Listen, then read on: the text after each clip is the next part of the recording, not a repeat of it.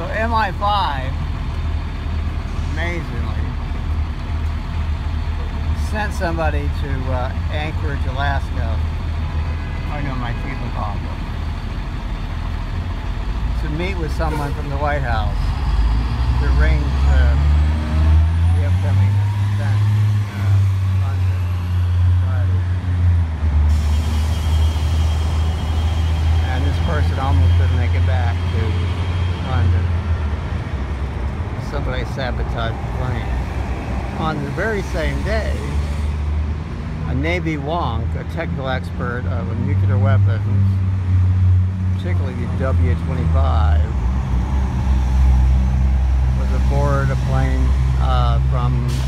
coming from San Diego to San Francisco. John Brennan, you know, is the DCI. Well, he had gotten chatter that someone had been able to reconstruct a tactical nuclear weapon, possibly a yield of 3 kilotons. And this person's plane almost was brought down by terrorists. And last but not least, there was even a third possibility, a third plane. But I don't need to go into that. But it involved a hacked, it was a British Airways plane, hacked avionics panel system. So anyway, now my wife told me all about this. Here's my wife.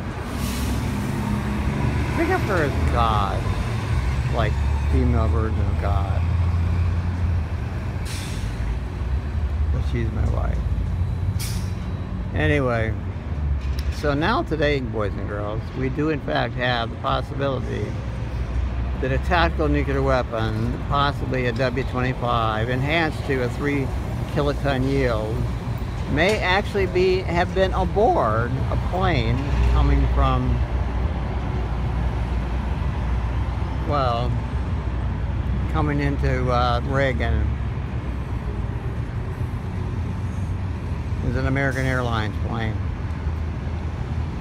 It was inside a lead-lined casket. Now, if that plane actually arrived and they secreted, that is, well, put somewhere deep in the ground that tactical weapon, the President and Mrs. Obama, Michelle Obama, may never get to see the Queen because the plane had a very deadly cargo. And there's also the other thing with the White House and the conference room, but let's not go into too many things.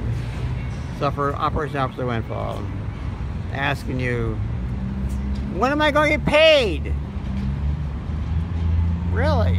7 years working for the fucking spooks? As a knock? 7 goddamn years, and I ain't got a goddamn penny. I'm supposed to get $55,000 a year, plus per diem.